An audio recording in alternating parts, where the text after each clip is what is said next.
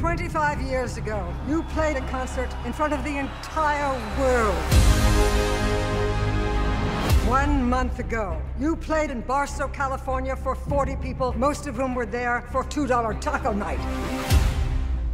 Bill and Ted, what have you got to say for yourselves? Be excellent to each other. And party on, dudes.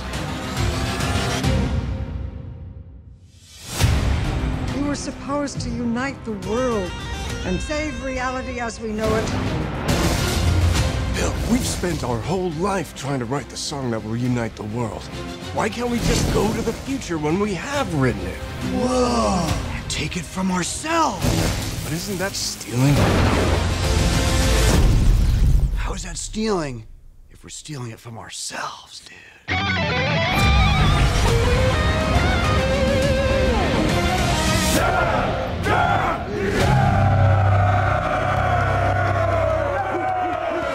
No way! How'd you like our song? It's a little on the dark side, but you know, that's cool. Hi, I'm Alex Winter. Hi, I'm Keanu Reeves. And together we are Wild Stallions. And we know it's a tough time right now and that you're having to do this virtual graduation.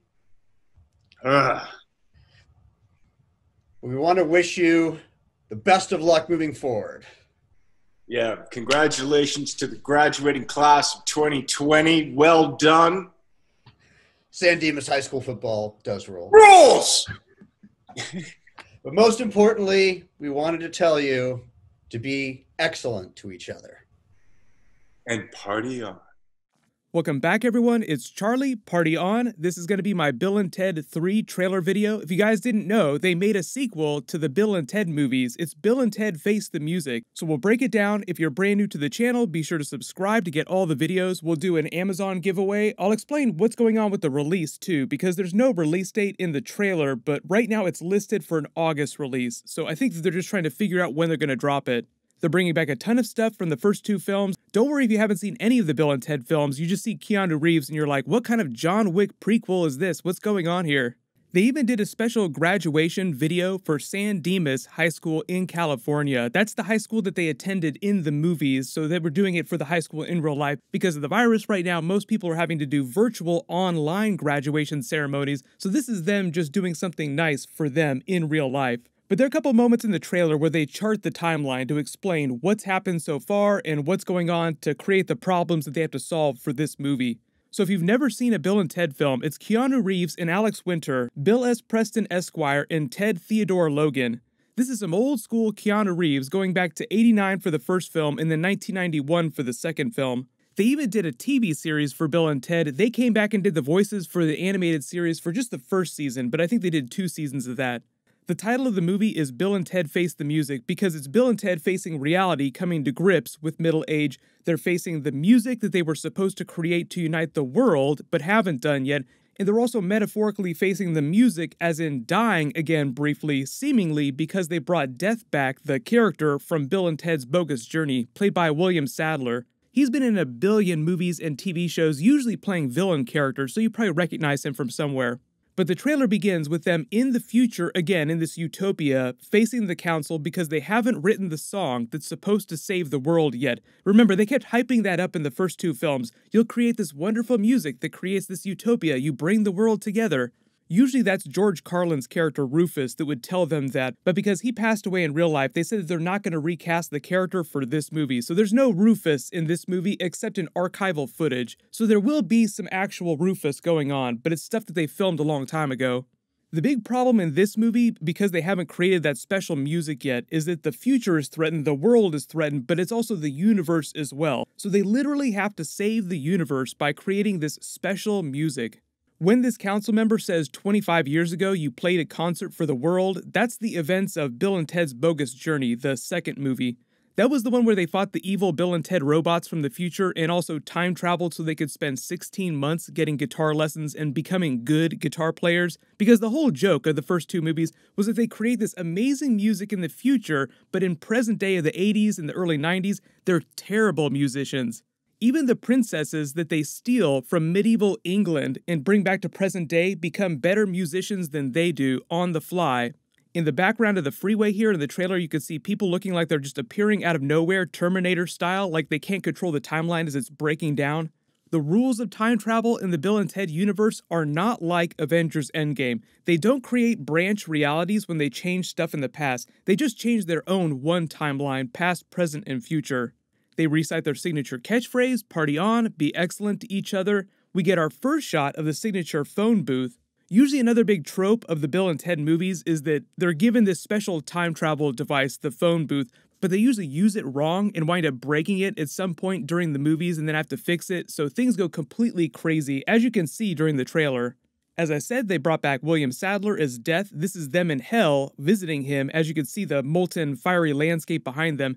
They died briefly during Bill and Ted's Bogus Journey, the second film, and that's how they met Death that time. Maybe they also died during this movie for a hot minute, and that's how they wind up back talking to him again.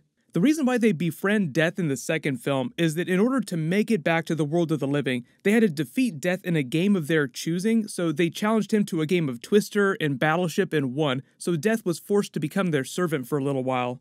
For some reason, they're super ripped and swole in prison here with tats and everything. These are probably the versions of themselves that they run into in the future when they say that they're going to try and steal the song from themselves in the future. Like something terrible happens to them in the future and they wind up in prison at some point. They didn't say who the main villain of the movie is this time, but it feels kind of like the first film where Ted's father was kind of the antagonist, but not really the villain, because he was threatening to send him to military school if he didn't graduate from high school. And in order to do that, he had to pass the history exam, which is the reason for all of their time travel in the first film. They kind of imply in this trailer that they create a lot of these problems for themselves, so they might wind up being the antagonists of their own film just by botching time travel and not doing the things that they're supposed to do. They said in the movie that during the present day of 2020, when this is all taking place, they are circling the drain metaphorically. Both their lives are kind of falling apart. Their marriages aren't doing so hot to the princesses. Their daughters hate them, which you actually see during the trailer. So not only are they trying to save the future and the universe, they're also trying to save their families from falling apart, their lives from falling apart in present day. If you haven't seen the first two Bill and Ted films, Bill and Ted's Excellent Adventures and Bill and Ted's Bogus Journey, they're cult classics. They made the first film on a budget of $6.5 million, so that explains why they use some of the twists the way that they do, if you're wondering why it looks the way that it does. So quick rundown of the first two films if it's been a while since you've seen them. The first movie is them trying to save the future because Keanu Reeves, Ted character, might not pass history and could get sent to military school, and thus they never become the wild stallions of the future, creating the special music to bring the world together, creating the utopia. They travel through history, collecting a bunch of historical figures to do this history report for them, and that's pretty much it. It's a pretty simple plot. Along the way, they meet two princesses while they're in medieval England and take them with them to the future to become their wives. The whole thing with the second movie, Bill and Ted's Bogus Journey, is them also saving the future in a bigger way because an evil ex-gym teacher from the future, that's right, evil ex-gym teacher, hates the peaceful future that they helped create because apparently gym teachers do not exist in the future anymore. So he basically took their jobs. Everybody post your South Park memes. They took our jobs! They took your jobs! They took your job! So he creates two evil Bill and Ted robots to go back into the past and ruin their lives so they lose the Battle of the Bands, referenced during this trailer at the beginning when she says, 25 years ago you played for the world. The robots wind up killing them during the film. That's how they wind up in hell, meeting and befriending Death, and then they make it back. And the way they defeat the villain at the end of that film is through a lot of complex time travel logic and trickery, mostly talking him into being defeated.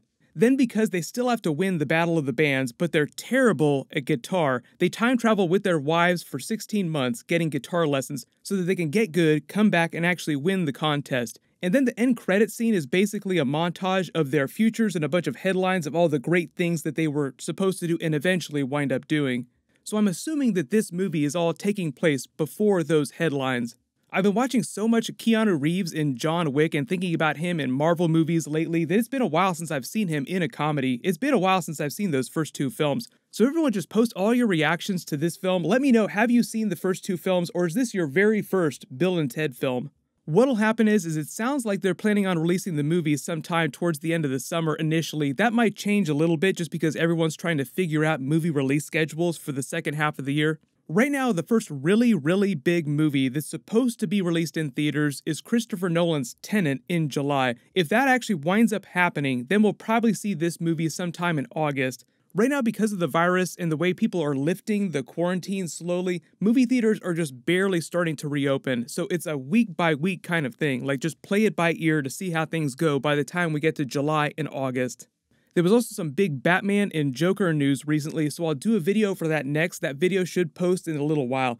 While you wait for everything, click here for my brand new Marvel Eternals first look video, and click here for my brand new Spider-Man 3 video. Thank you so much for watching. Everyone party on, be excellent to each other. I'll see you guys tonight. Is really going to be breathtaking. You're breathtaking. You're all breathtaking.